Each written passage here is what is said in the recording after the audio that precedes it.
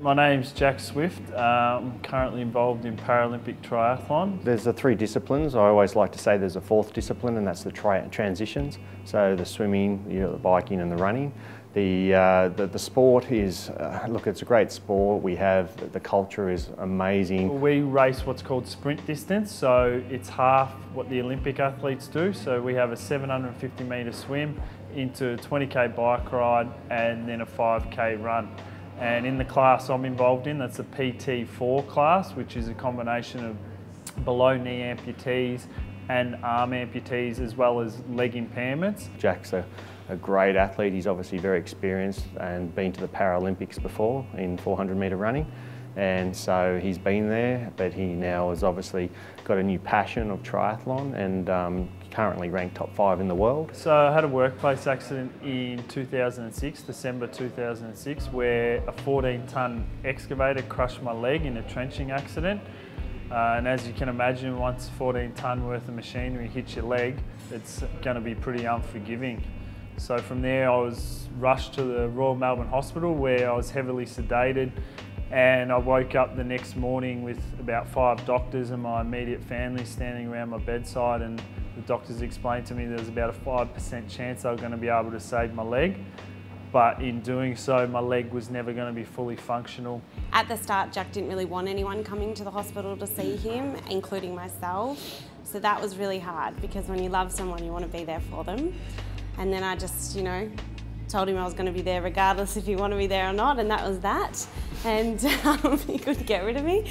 So it was just important to know that, things were going to be a little bit different for a while, but it would all work out okay. I think he said one day that he was at rehab and he realised that there was a lot more people worse off than him out there. He'd only sort of lost the bottom of his leg, and yeah, so he sort of kicked himself up the arse a bit and thought, I've lost a little bit of a leg. These people going through that can't move their arms and legs. I was visited by an ex-Paralympian, his name's Don Elgin, and Don spoke to me not about Paralympic sport at that stage, he spoke to me about what my life was now going to be like using a prosthetic leg, and he organised to go up to Sydney and get a prosthetic made up, not to compete but just to stay fit, stay active. Always like a little bit confronting at the start, but then you see Jack now, he'll walk into the pub with his leg on and a Havaiana thong on there. I went over to watch him race in New Zealand at his first international event, and I was just so proud. I think I was just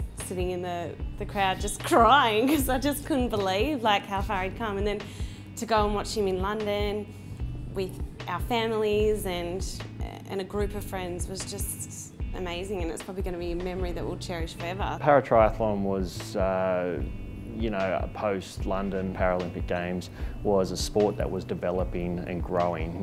There was para-triathletes racing around, but there was just no series or no, specific para-triathlon events on.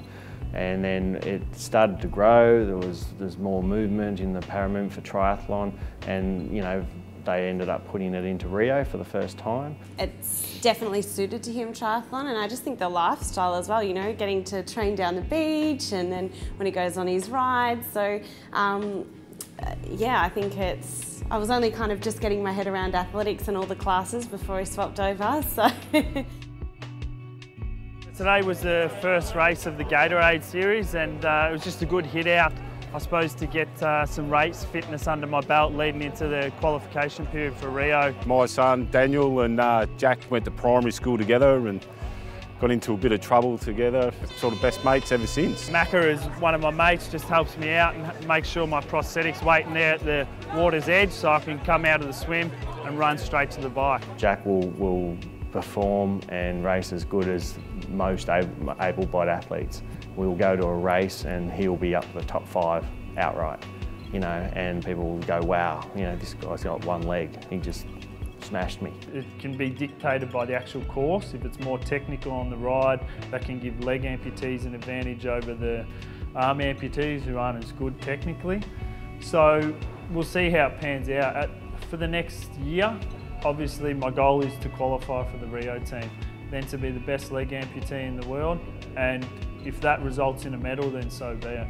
Pretty good effort for, it's only 10 years ago that, he was walking around with 2 legs, and now he's he's killing them with one. I guess when I see how much effort Jack puts in and his dedication and all the sacrifices that he makes, and just to see how it all comes together on race day, it's really nice. I think if you could pick one venue to compete in triathlon, Rio and Copacabana Beach would probably be the one venue, I think. It'll be amazing. Be a bit better than London anyway.